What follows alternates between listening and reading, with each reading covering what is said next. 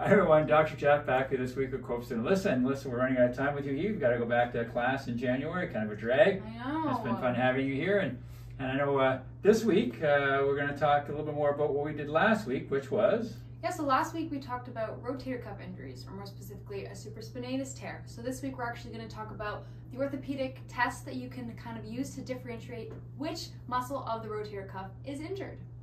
Yeah, so your rotator cuff is made of 4 muscles. Essentially we have the supraspinatus, which kind of runs down here.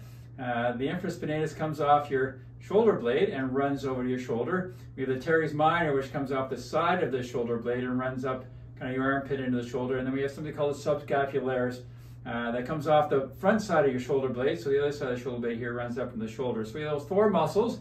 And as I say, today we're going to look at how we differentiate which muscle you've damaged. So let's get into that. Here you go. First one we're going to test is called the supraspinatus. Supraspinatus kind of flexes the arm up, and it's actually the one that gets the arm up over your head, so we call that abduction. So the first one we're going to do is I'm going to take what's called the empty soup can or drop arm test. So arm flexed out forward, straight, thumb pointing down. So when I push down, what we want to see is we want to see this arm stay strong. We always want to compare between sides to see if they're the same. If you've got a partial tear, what will happen is I'll push and I'll be able to push your arm down. If it's a full tear, she'll barely be able to hold the arm up, it'll just fall right down. The next one we're going to test is called the infraspinatus. The infraspinatus does external rotation, so it rotates the arm up. So this one here, I'm going to hold the arm here and I'm going to actually push against her hand here. And again, she's going to try and resist. You want to compare sides again, make sure they're the same.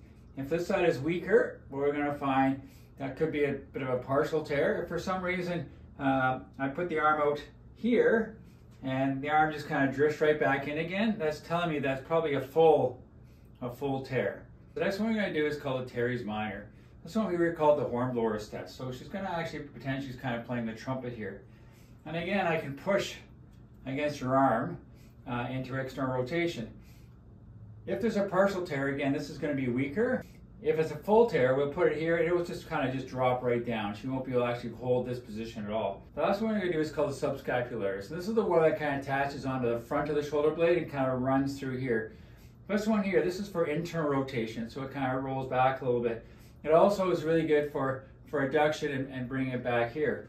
So this one here, we're going to do something called the bear hug. So she's kind of going to give herself a hug here. What I'm going to do is I'm going to try and push up on here. All right, try and push yourself into rotation. If the strength is the same as the other side, again, it's going to be normal. But if she pushes and I can actually push up, that's telling me there's probably a partial tear. If she came to hold this and it just kind of drops down, that's probably a full-length tear.